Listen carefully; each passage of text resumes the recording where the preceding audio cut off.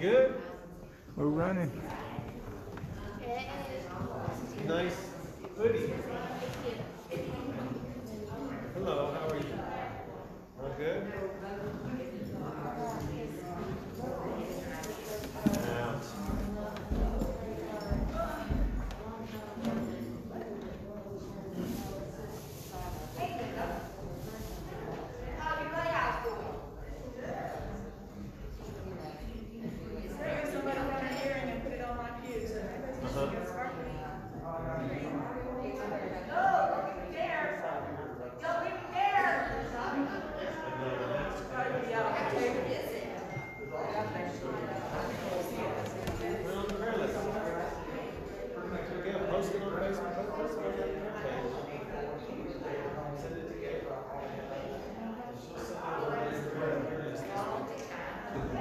So you good for Thursday? Just let me know.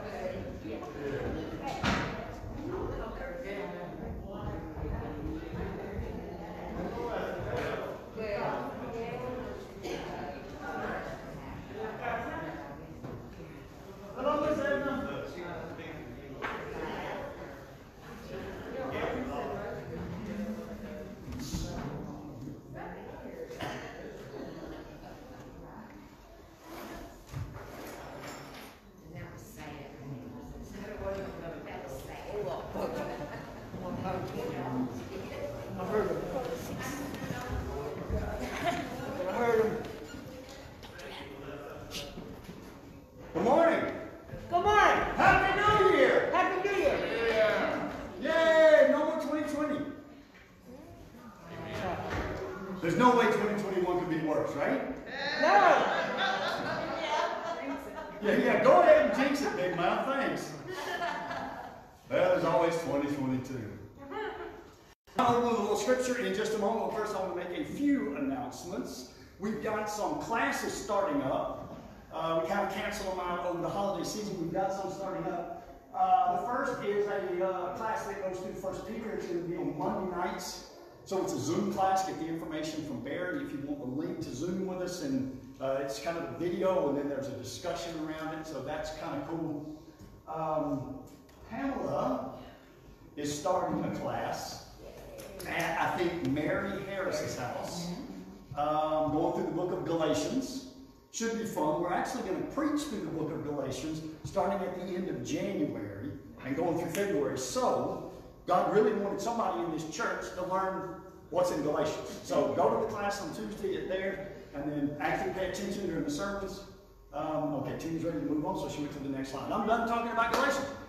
There's going to be a class at Greg and Judy's house on Saturdays, and I think starting this Saturday, 2:30. They always provide coffee and snacks and so forth. If you're interested in that, they're going to do a face-to-face instead of a Zoom. So if you're interested in that, you can. I think they left some books, some material here that we can get you, or you can touch base. There's Judy's email on the screen, or just let me or Barry or Tina know, and we can get you whatever information you need. Finally, we're going to start back up serving our community on Thursday, so we're actually looking to collect some things. There you go. We're collecting the fall items on toys, gloves, hats, etc. So if you would contribute, that would be awesome. Or if you want to come and actually do the work on the ground, that would be cool too. We partner with Sweetwater, I think, for that. So you can see Barry or see Pam if you're interested in helping out with those things. All right. I promise scripture. Scripture you shall get. We're going to read Psalm 96 this morning. Psalm 96 verse 1 begins this way. Oh, sing to the Lord a new song. Sing to the Lord, all the earth. Sing to the Lord. Bless his name. Tell of his salvation from day to day. Declare his glory among the nations, his marvelous works among all the peoples. For great is the Lord and greatly to be praised. He is to be feared above all gods. For all the gods of the peoples are worthless idols, but the Lord made the heavens. Splendor and majesty are before him. Strength and beauty are in his sanctuary. Ascribe to the Lord, O families of the peoples. Ascribe to the Lord glory and strength. Ascribe to the Lord the glory due his name. Bring an offering and come into his courts. Worship the Lord in the splendor of holiness. Tremble before him, all the earth. Say among the nations, the Lord reigns. Yes, the world is established. It shall never be moved. He will judge the peoples with equity. Let the heavens be glad, and let the earth rejoice. Let the sea roar and all that fills it. Let the field exult and everything in it. Then shall all the trees of the forest sing for joy before the Lord, for he comes to judge the earth. He will judge the world in righteousness and the peoples in faithfulness. Let me open this up with a word of prayer this morning. Father, we want to come into your courts and into your sanctuary with praise and with offerings. Offerings of worship. Offerings of our hearts. God, as we begin a new year, we pray for your blessings in 2021. But we also pray for your strength. Give us the faith and the hope that should define us as Christians. And Father, I pray, melt away our selfishness and let us this year be a community. Remind us, Lord, that we are part of a family and part of a community. We can never just act as an individual and base everything on our own self-interest. But remind us, Lord, that we are part of a family and a community. Allow us to behave appropriately in that respect. Father, we are thankful this morning because we come to you free. Free to worship, free to sing, free to gather. But we know, Lord, that there are brothers and sisters in Christ in dozens of countries around the world. In the eastern and western parts of the world, in the northern and the southern hemispheres of the world. Lord, there are Christians who are persecuted by other faiths, who are persecuted by governments. Father, we lift up and pray for our brothers and sisters in Christ this morning. We pray for their faith. Lord, give them strength, protect them from the enemy. God, I pray, give them peace. Somehow, Lord, let them know that their brothers and sisters in America are praying for them, that we haven't forgotten them, that we love them. God, we earnestly and humbly ask that you bless, protect, watch over, and go with those who are persecuted. Right now, as I pray, I know there are people in prison for their faith. I pray, God, that they know they are not alone. Give them strength in this moment. And Father, as always, we continue to pray, and we want to begin 2021 with this prayer. Open doors for the First Christian Church of Mableton to know our community and to love our community and to serve our community and to evangelize our community. Father, we know you have placed us here. And we know there's a reason for that. Let us love South Cobb like we love ourselves. And give us opportunities, God, to serve and work in this place. To lift people up who were downtrodden. To give hope to the hopeless. To give peace to the anxiety-ridden. And to give the word of Jesus Christ through the gospel to all who are lost. God, bless our actions as we move to glorify you and make you famous in South Cobb. Today, Lord, focus our hearts on you. As we begin our service, we're going to sing songs of worship to the Almighty God of the universe. And let our hearts pour out the praise that you deserve. As we study your word, Father, I pray, speak through me. And as we pray to you, Lord, we are thankful that you hear our voices, that you care about our trials, and that you know human suffering because you lived in a body. God, you are awesome, eternal. In Christ, you are risen and glorified. And this morning we give you all honor and praise. Jesus, in your name. Amen. Amen. 2021 and 2021, let's stand up. Give God some praise. To God be the glory this morning. Amen.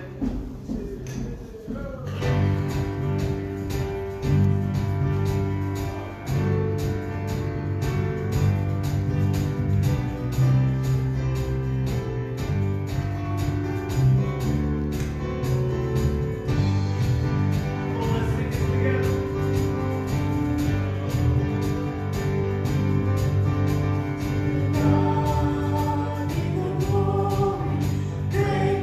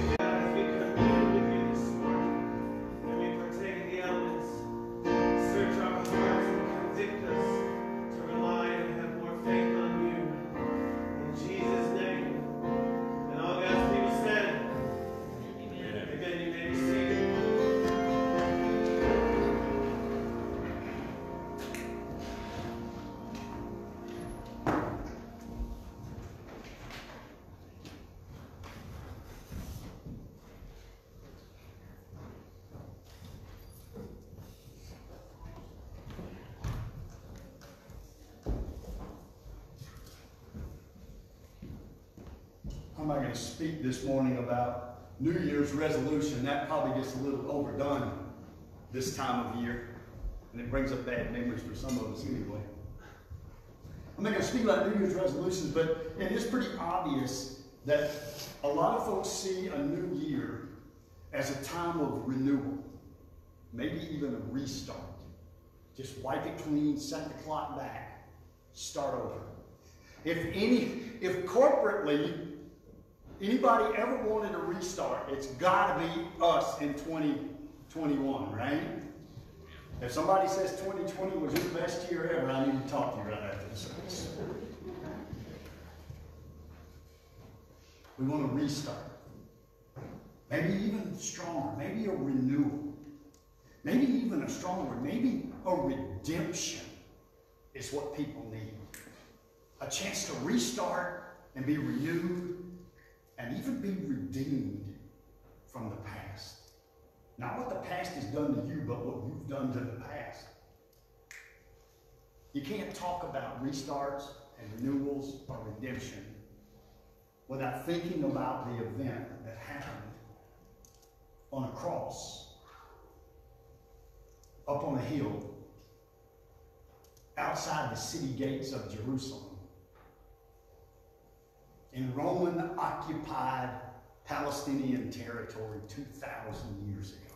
The ultimate event that turned back the clock, that literally slate clean and gave everybody an opportunity at renewal and a restart and a true redemption.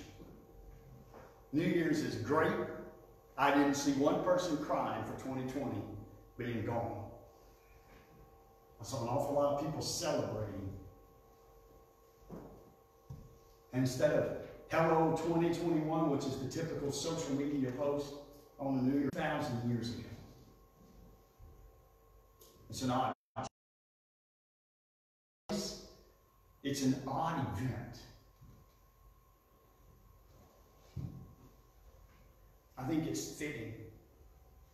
We offer communion every week for those who are interested in partaking, but you know what? Even if we didn't, I would want to have a communion service this morning. Let's start January 2021 prayerfully, consciously, intentionally giving God thanks. Payment on a glorified creation to come. We are literally a new creation. And we have one person to thank for that. One person. And we pause now to remember that person and remember the price paid to give us that creation. Let me pray. Jesus Christ, as we come to a time of communion, we can't help but think about renewal and redemption. Lord, we know we can mess up our lives. Unfortunately, we can mess up other people's lives. We can be scarred. We can scar others so deeply. I mean, sometimes it seems maybe hope is just lost. But then we gather around your table and we think about the cross on the hill outside the gate. And we remember that all of that was clean by the blood of the Lamb. And as we stand in awe this morning, that you would desire to clean us, that you have the power and ability to clean us. God, I pray, let your Spirit draw our hearts and minds to you.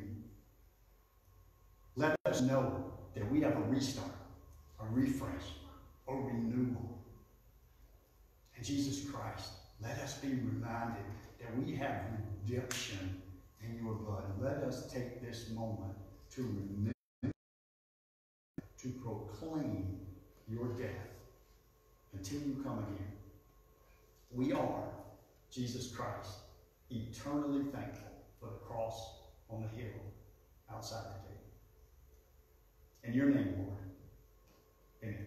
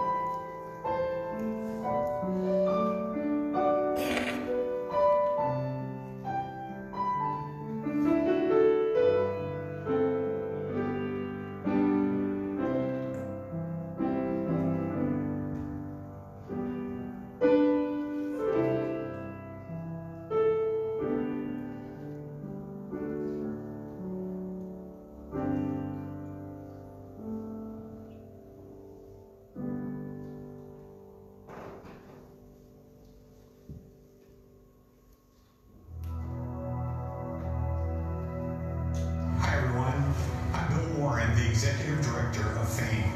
FAME is bringing help and hope to the world through medical evangelism. We give grants to global partners so that they can be involved in sustainable projects. FAME has built 198 hospitals, clinics, or provided mobile clinics and ambulances to partners around the world. FAME comes alongside those partners to provide access to health care in a community so they can give access to the good news. FAME, secondly, provides medical equipment and supplies to our global partners. Just recently, in the Democratic Republic of Congo, they were doing surgery on mattresses on the floor in their clinic. Because of partnership, FAME was able to provide the beds and new mattresses necessary so the surgery would no longer be done on the ground, but would be done with proper medical provisions.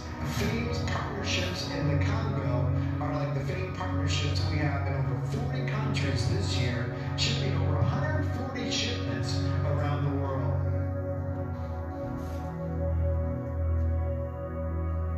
My name is Lonnie Burley, and I'm the Director of Short-Term Trips at the Medical Ministry of FAME.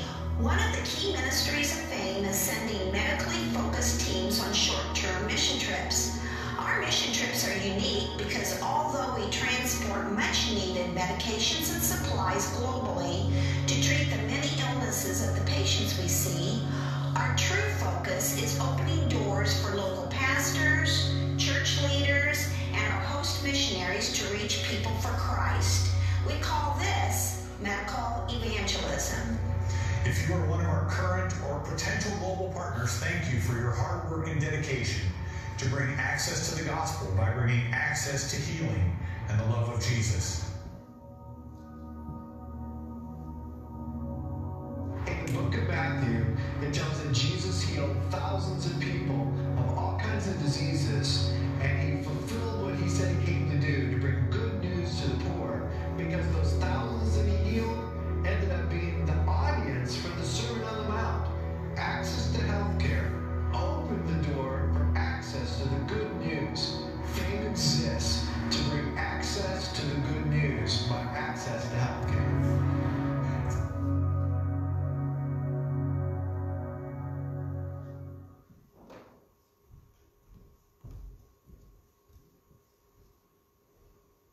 It's probably fair to say that the most bifurcated sermon topic in all of Christendom is the topic of giving, right? Some preachers had told me, I preach on giving twice a year. One minister told us that he preaches all January on giving. I feel bad for his church because this week there's 5 weeks in January, so they're not just getting 4, they're getting 5. All January. I had another minister tell me I've been preaching for 33 years and I've never preached on the topic once. It seems like a conflict of interest for the guy who draws his salary out of the offering plate to say, put more money in the offering plate instead. But the most interesting conversation I had about it was a gentleman who told me I always would preach, maybe every 18 months or so, on giving.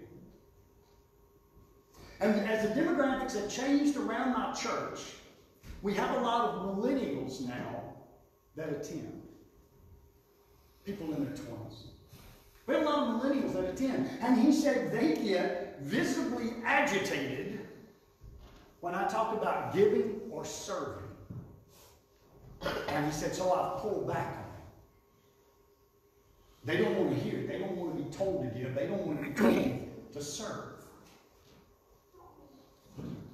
And then he looked around, and I could tell he was going to say something. And I thought, is he going to cuss or something? What's he looking around for?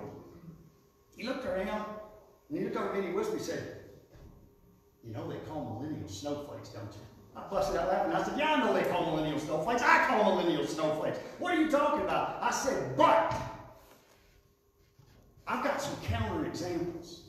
Now, up here before, I used Brandon Golden as an example because he plays on Sunday morning and he plays on Sunday night with the Hispanic service. But if you use somebody as an example twice, they get egotistical. So I'm not going to mention Brandon today.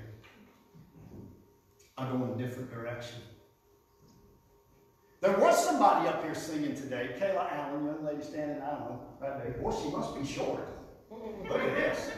The young lady who was standing right about here. Okay, somebody comes over the other. That wasn't a good idea, was it? You know, you have to practice on Wednesday night, and you got to practice on Sunday morning, and you sing 2 services on Sunday morning. Kayla's a millennial. I remember Kayla will always kind of have a special place because she was the first person that Tina baptized.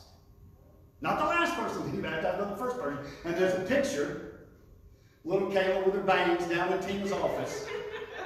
Remember the bang face? Of Kayla with her bangs down in the office, her and Tina standing right about here, smiling after the baptism. It was a beautiful thing. Amen. Amen. It was a beautiful thing. Kayla goes off to college. She gets a couple of big shot degrees. She comes back to her home church. Me and Tina are getting old, so Tina takes that baton and she hands it out, and Kayla leans back and she grabs it. And she's serving. Don't get the big head. And she's serving as a millennial in her church. I also told the guy about somebody else, Fatima Torres. When the pandemic started, Fatima was already doing like 80 things at the church. She runs half the youth ministry for us. She runs half the Hispanic ministry for Lalo and Isela. She sings on Sunday night. She sang on Wednesday night. She did Jigos for us on Wednesday night. On and on it goes. When the pandemic started, Fatima's heart was touched. We had these middle school girls, and y'all know what a mess middle school girls are, right? Back to Kayla with the bangs. You know what mess they are. And even more so this year, we had some 5th graders, Valeria and April, that were going from 5th to 6th grade. And so Fatima started an online Bible study. As far as I know, it's still going. She started an online Bible study with these kids to keep them connected to each other, to keep them connected to the church, all while she's working a full-time job, all while she's doing other things at the church, all while she's trying to go to college to get a degree. So I said to him, I get it. I get the snowflake thing. But I've got examples in just my little church of 20-somethings that do understand, that do serve. And I said, here's what I think about some of the young people in my church. I think they want to know what the Bible says about serving and giving and loving your neighbor and reading the scriptures and praying. I think they want to know what the Bible says. And he said to me, you know what? You're right. If someone gets agitated because I tell them you should join a class, you should serve in some way, if they get agitated, he says, I agree. If someone has truly understood that they're a child of God, that they've been brought, literally plucked out of the darkness and put into the light, desperate, chaotic, merciless darkness, into the glorious light of Jesus Christ, they want to know what the Bible says. Who am I now? You told me I'm a new creation. Who am I? What does that new creation look like? What does God say to that new creation? I want to understand that. He got all worked up. He basically started preaching to me. I just sat there and listened, which is not my spiritual gift, by the way. Generally, I talk and you listen. That's my spiritual gift. I just sat there and listened. And then finally he says, we're preaching about giving the first Sunday. I said, we are? Yes, we are. I'm doing it, you're doing it. We're preaching about giving because you know what? If somebody really understands the utter darkness and somebody's really been brought into glorious, cleansing, beautiful, warm light, they want to know what God says. So I'm going to tell you this morning what God says. Do we give? Why do we give? When do we give? What are the benefits? We're going to talk about all of that. I may not preach on this again for 10 years. I made a deal with my buddy. If I wasn't bragging on Kayla and Fatima, I wouldn't have to do this, but it is what it is. Let me check a box here first before we get into the verses and just say a couple things. Number one, if you're worried about a conflict of interest, I can tell you I do not get a cut of the take. So if offering goes up by 50%, my pay goes up not at all. If offering goes up 300%, Barry's pay goes up not at all. So it's not a conflict of interest, I promise. If you're concerned about that, I don't have a problem. Don't give to this church. The kingdom is wide and broad and beautiful. Now, some ministers will tell you they think you should give to your local church, or even some say the first 10% should go to the local church. A lot of Christians believe that, and I'm not going to sit down and argue with them. I'll just say this. If you're not comfortable, don't give here. You saw the video on Fame. Those guys are amazing. Barry and I actually had lunch with Bill Warren, the director, the guy with the beard. I remember it well. I had lime cilantro shrimp tacos. Outstanding. Outstanding. I don't remember what Bill talked about, but I do remember the lime cilantro shrimp tacos. Them jokers were good. And I mean, Bill's sitting there just pouring his heart out about the things that they do. Operations in Africa. And, I mean, it's insane. The Caribbean and South America. They go in and work with local churches or local missionaries. They send medical personnel into these places to do things that just can't be done locally. We got a capital fund. If you don't want to put it in the general offering because you're afraid I'm going to get my greedy hands on it, put it in the capital fund. Allow us to improve our building, to expand it, to enhance it. If you want to give, there's different ways you can do it. Go to the ATM, grab some cash, throw it in the plate, you can write a check. You can go online to your bill pay, and just like you would send a check to, almost said Singular Wireless. Wow, how long ago was that? Send a check to Verizon. You can go into your bill pay and say, send a check to First Christian Mableton, make it this amount, it's recurring or it's not recurring, or whatever you want to do. Or, we are so technologically advanced that you can actually download an app. Now you can, I can't. For those of you who know, I'm cell phone challenged. I have a Galaxy Mini 3, which was probably born during the Bang era. And I tried to download an app about 5 years ago on it, and it said to me, this operating system is no longer supported. Update your system, exclamation point. I said, how about I just throw the phone away? Don't worry about it. So I can't download an app, but in theory, you can go to your app store, Android or Apple, and download the title of the app. There'll be a blue one and a green one. You download the green one, you go in there and you look for First Christian Church of Mableton, and you can give that way. It's easy to give. But let's look at the scriptures. The why, the what, the where, the when, the how. We'll do Old Testament first and then New Testament. Numbers 18. Moses has led the Hebrew nation out of bondage across the Red Sea. They're now free from enslavement. Brought out by the hand, the miracle, powerful hand of God. And one of the things Moses says to them is this: to the Levites, I have given every tithe in Israel for an inheritance. Here we go. Why? In return for the service that they do, their service in the tent of meeting. We don't have a tent of meeting anymore. We don't have a Levitical priest. Today we would say this: I have given every tithe in the New Testament Christian church to those preachers and ministers and staff that do the work of the service in God's church. Thankfully, we don't meet in a tent in the desert anymore. But there are still people who do service in God's church. We're open 24/7. Always will be. 2 Chronicles, still Old Testament. And he commanded the people who lived in Jerusalem to give the portion due to priests and the Levites. So again, this is the portion is tithe he's talking about, and he's giving it to basically the people that work in the church. Why? Glad you asked.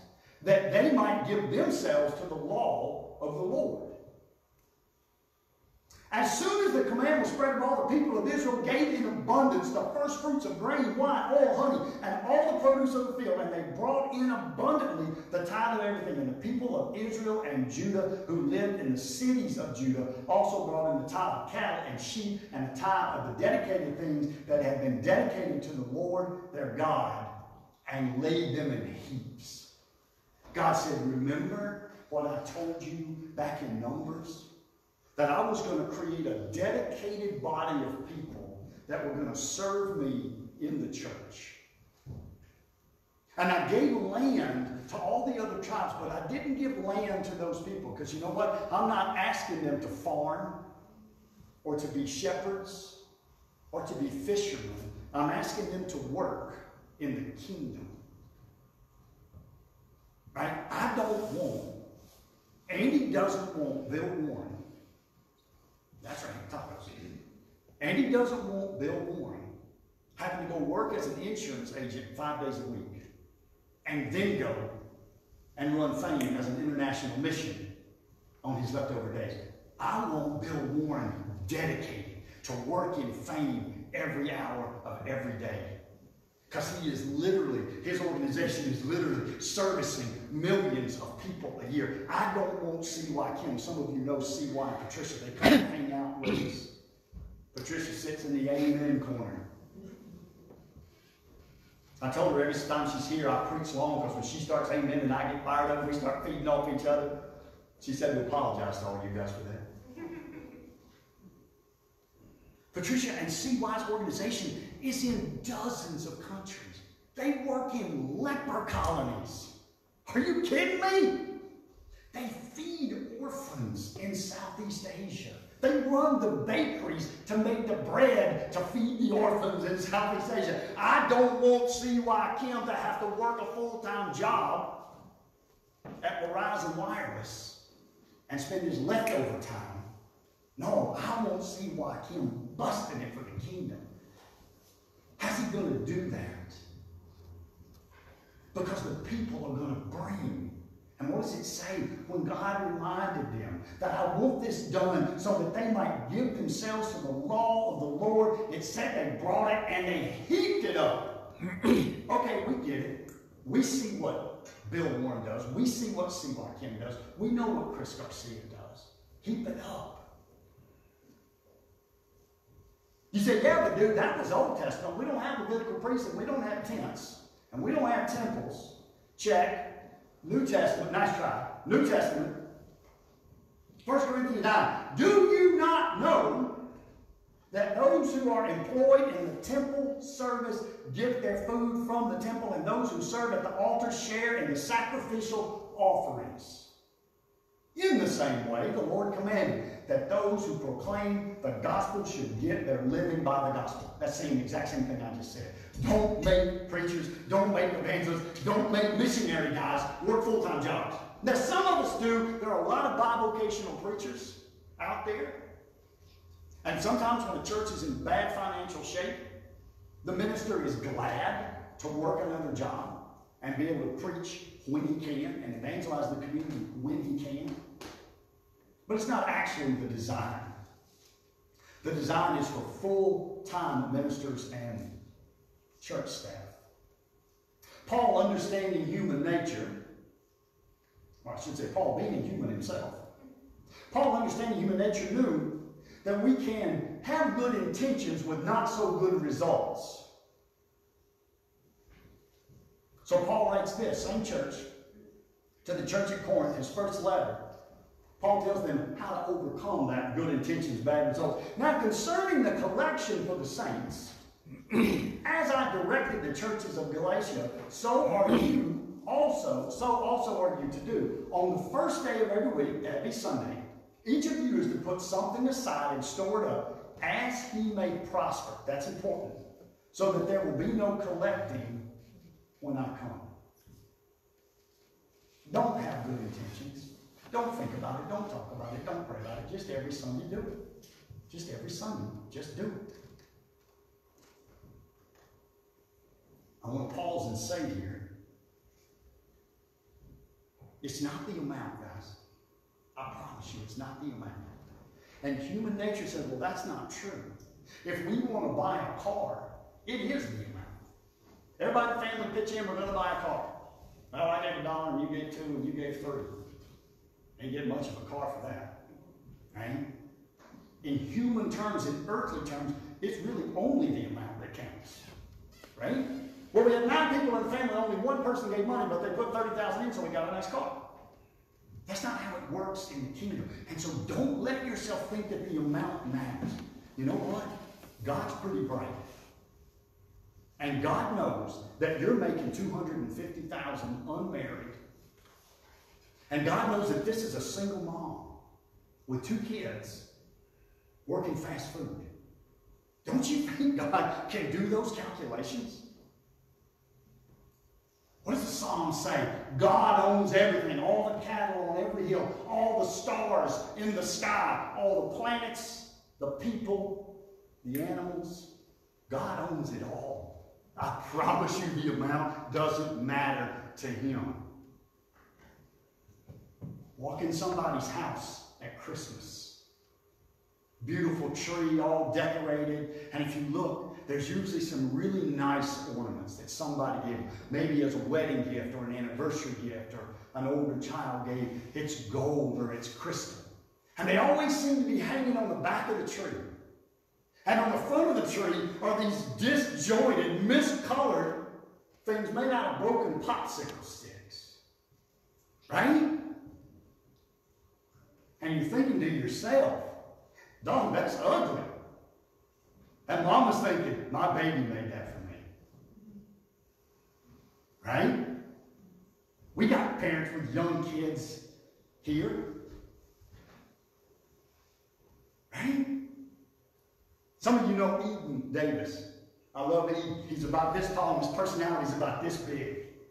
I guarantee you, if I give Ashley Davis a $2,000 ornament and Eden cracks a popsicle stick, paints it orange, and hands it to Mama with a smile on his face, the broken popsicle sticks go in front. Shana Mauricio just had a baby.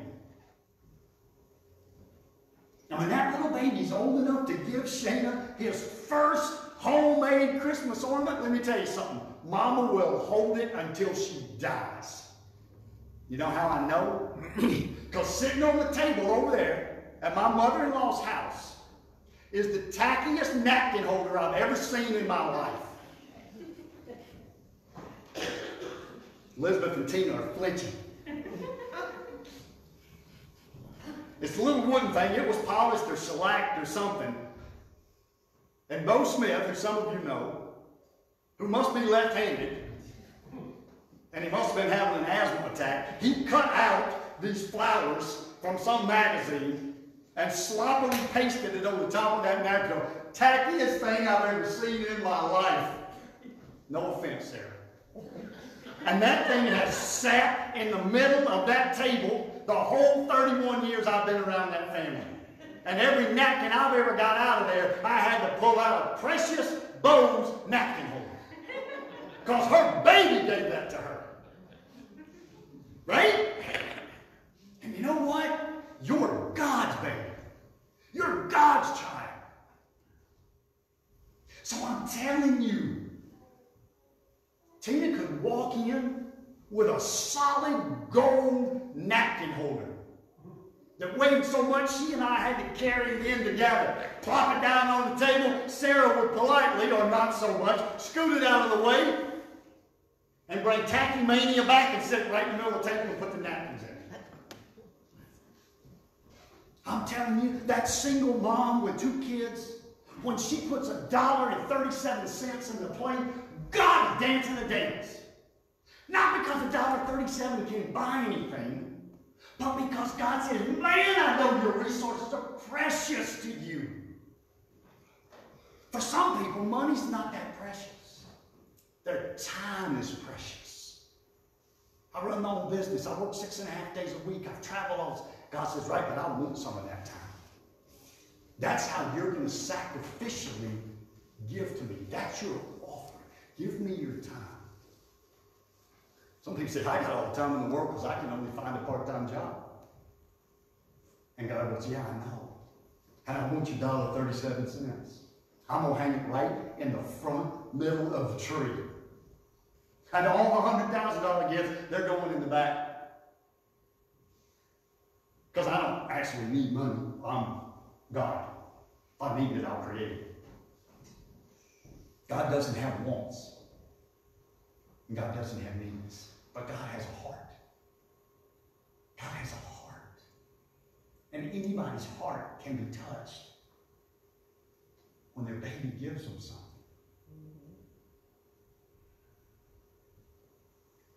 But he's saying, well, what does the Bible say about giving? I want to understand all the Scripture says. The Scripture actually, to me, implies that there are blessings to giving. Let me read you a verse, Proverbs 3. Honor the Lord with your wealth and with the first fruits of all your produce. Then your barns will be filled with plenty and your vats will be bursting with wine. Now remember, Proverbs is not some kind of prophetical scripture. It's not to be taken literally. Proverbs, and Solomon writes this in Proverbs chapter 1. I'm writing all this down, Solomon says, because it's just good, sound advice. It all has the stamp of God on it. But it's really just good, sound, common sense advice. If you read the writings of Buddha and you read the writings of Solomon in Proverbs, there's an awful lot of overlap. Because Buddha said, I lived a long time. I've been rich and I've been poor. And here's what I've learned. Solomon said, I lived a long time. I've been rich. And this is what I've learned. But Solomon writes it as common sense. So I'm not guaranteeing you that if you put $1.37 in the plate, that your vats will burst with wine. In fact, I doubt any of you even have a vat in the basement, to be honest. A vat maybe, but not a vat. But I do think that verse speaks to the idea of physical blessings, maybe even financial blessings. I've never spoken to anyone who said, I ended up giving $1 too much to my church and now I lost my car, my house, my whatever. Acts 20. Paul says, in all things I have shown you that by working hard in this way, we must help the weak and remember the words of the Lord Jesus, how he himself said, it is more blessed to give than to receive. I don't think that's speaking there about physical or financial blessings. I think that's speaking of mental, emotional type blessings. When you give, when you serve, there is a good feeling that comes back, isn't there?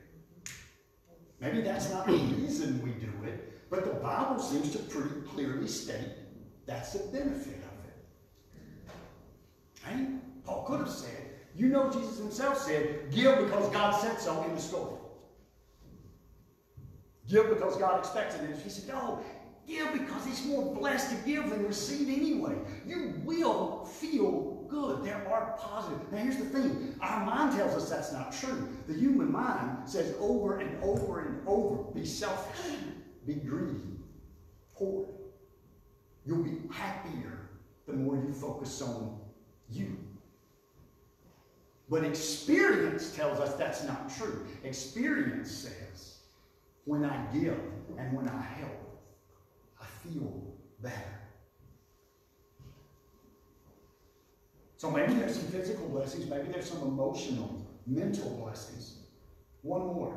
Paul's second letter to the church at Corinth, they were a mess, so they had to get 2 letters. The point is this, he says, whoever sows sparingly will also reap sparingly, and whoever sows bountifully will also reap bountifully. Each one must give. Here we go, listen. Each one must give as he has decided in his heart, not reluctantly or under compulsion, for God loves a cheerful giver. How much should I give, Andy? I'm not going to tell you. I think you should give as you've decided in your heart, because God loves a cheerful giver. Imagine Mama standing over, make me an ornament. Make it from popsicle sticks. Make it look ridiculous. Paint it orange. And the kid whines and moans and fusses about it, and finally, so just to shut Mom up, and throws some popsicle sticks together, glues them with a hot gun, burns half the house down in the process, paints it orange, and gives it to Mom. Really? Is she going to hang out on the tree and feel a sense of joy every time she sees it? God ain't going to force you to give. I ain't going to force you to give. I'm not going to tell you how much to give. I'll tell you the amount won't matter. God loves a cheerful giver. God is a father. God is a father. And when a father's children voluntarily say, I love you so much and I know what you do and my heart belongs to you and I ain't got much. Oh man, does that light a daddy up. Let me close out with a couple of points here. We read this morning in our scripture reading Psalm 96. Verse 8, ascribe to the Lord the glory due his name, and bring an offering, and come into his courts.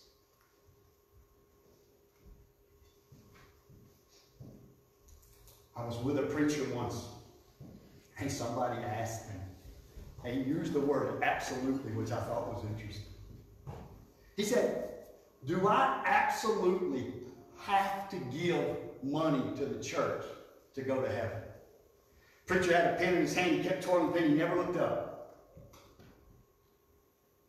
I'm thinking, I'm glad he asked him that question and not me. Do I absolutely have to give to go to heaven? Preacher said, I don't like the way you phrase that question. Cool as a cucumber. I don't like the way you phrase that question, he said. Let me ask you a different question. Are you sure you're a Christian if you don't want to give? Boom. If I had a mic, I'd drop it and make Barry mad. We're not to blow into the mics, we're not to tap the mics, and we're not to drop the mics for effect. That's the only thing I've learned. Oh, and don't twist the cords up.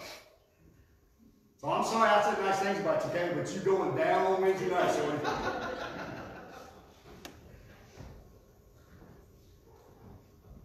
Here's the truth, guys. There are certain things in the scriptures that the New Testament writers just assume. Any do I have to go to heaven question? Do I have to pray to go to heaven? Do I have to read the Bible to go to heaven? Do I have to give to go to heaven? Do I have to be baptized to go to heaven? Every one of those questions, I like that preacher's turn it around. Well, are you really a Christian if you don't want to talk to God in prayer? Are you really a Christian if you don't want to hear from God in His Word? Are you really a Christian if you have no desire to be baptized? When do you think you became a Christian? Well, I think I became a Christian in 1971. And you've not been baptized? No. And you've never felt, no, I like that preacher's, maybe we may need to talk. I ain't never known somebody who's been hooked by the Holy Spirit that couldn't wait to dive head first into that water.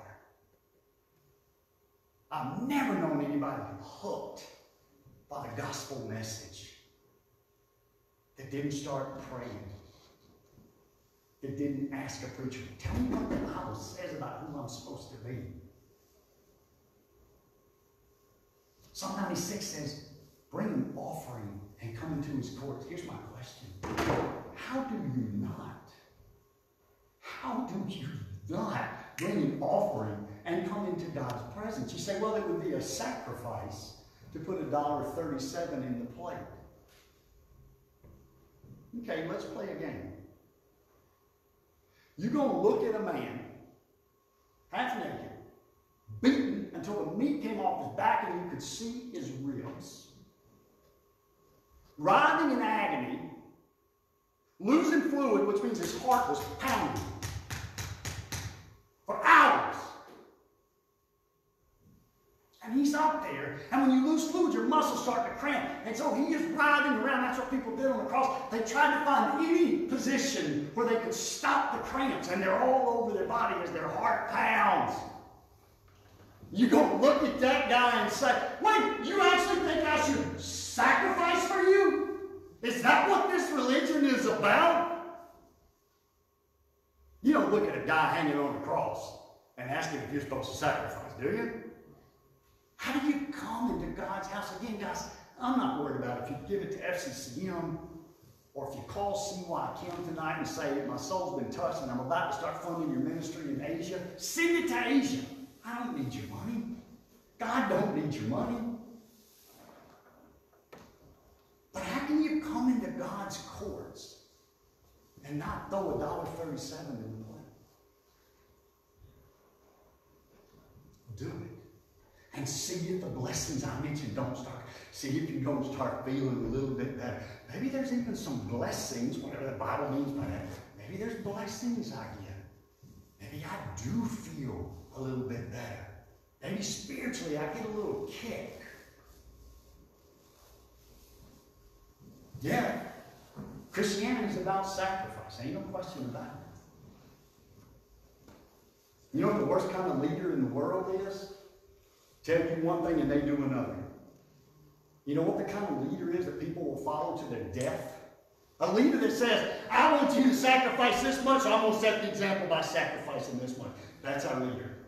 How do you come before that leader without your $1.37 in your hand? How do you come before our leader without that $1.37 in your hand? If you want to know what the Bible says about giving, that's what it says. Give so that kingdom workers can work the kingdom nonstop. Give because if fame is going to provide a medical bed and surgical equipment, it's got to be bought somewhere by some dollar. Give that dollar to buy that equipment. If C.Y. Kim was going to go show love to people with leprosy, he sits down and eats with them. Buys plane ticket to send him over there.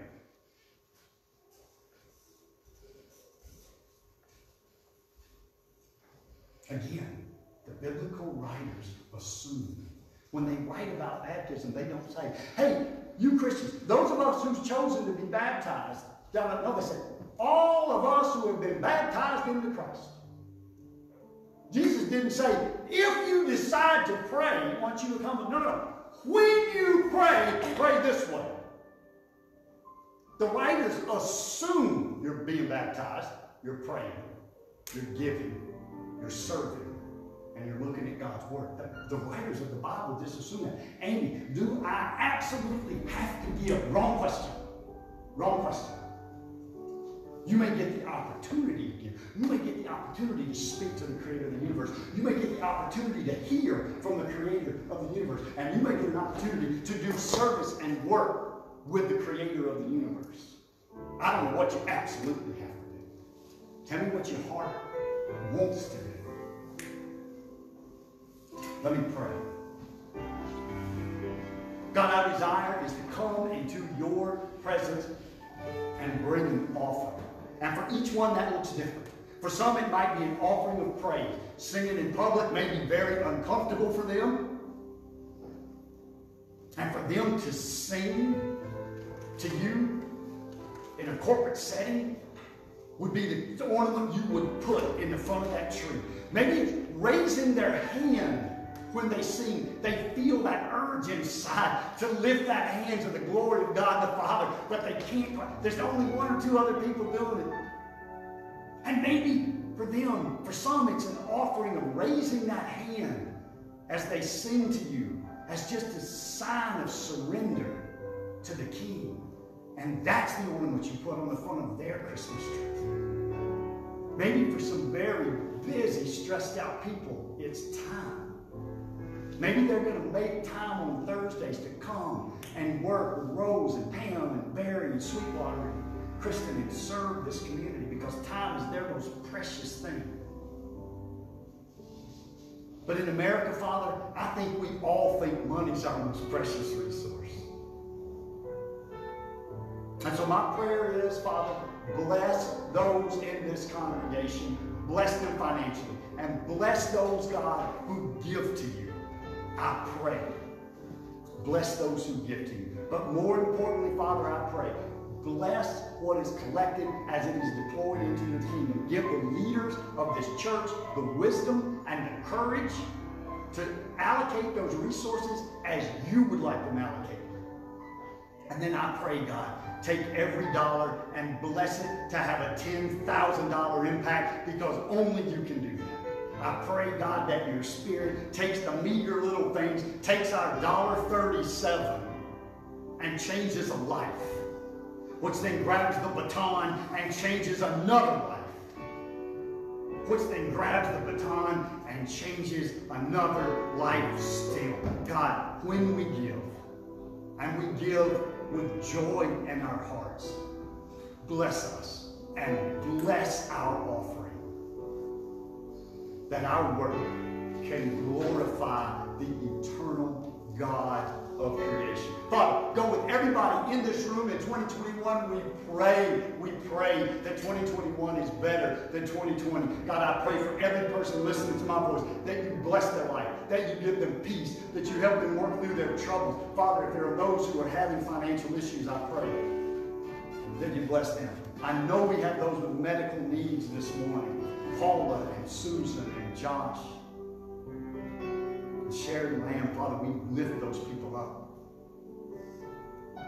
I pray, bless the FCCM congregation this year.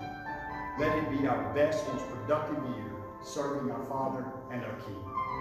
Jesus, we give you honor, glory, and praise because we know you were raised to redeem us and renew us and restart us. And for that, we will always worship you. Praise, honor, power, and glory to you, Jesus the Christ. In your name, amen. Amen. Amen, amen. You're sitting in the back of this country.